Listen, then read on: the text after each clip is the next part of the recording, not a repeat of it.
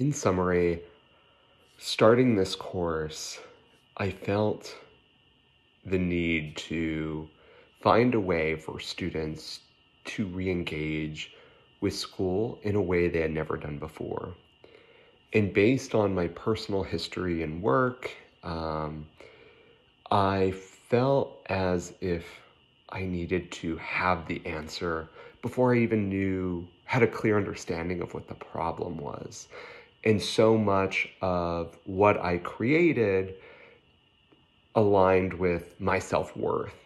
So with the first MVP, I had taken so much time to create an idea that included all of these different learning aspects.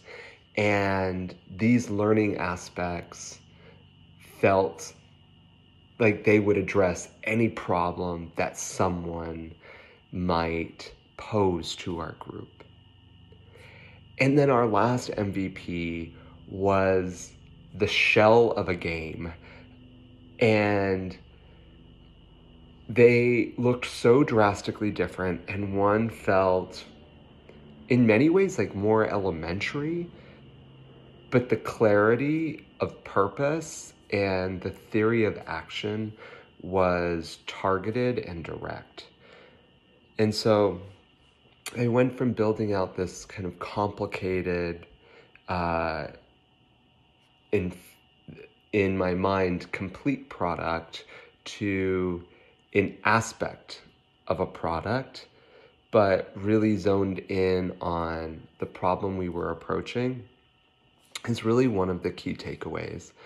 Obviously, this is not the end. It is so much still in process, but I do feel that in many ways this course reignited what I knew to be so true to reaching success is like fail often, fail quickly, but be reflective and move on. Like as a teacher, I knew that, but somewhere as an administrator, that was lost on me.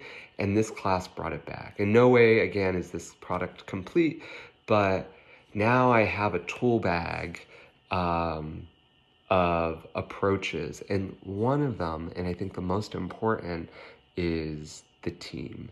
Having two people that I could rely on and trust and collaborate with and depend on for support and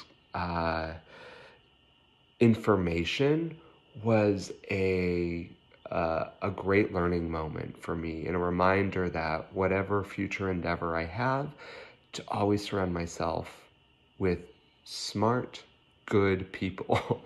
And so for that, I'm really thankful.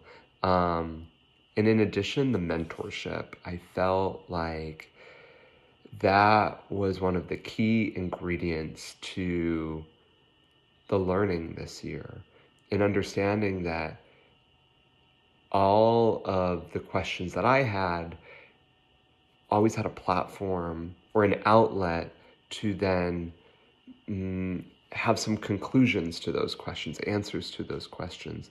And so as I'm leading a team or moving forward, like how can I mentor teams to develop ideas? How can I show up and lead, but also be a collaborator and a part of the process with my team?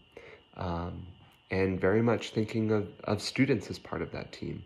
So all of these things I'm so appreciative of, and really am excited to continue to explore.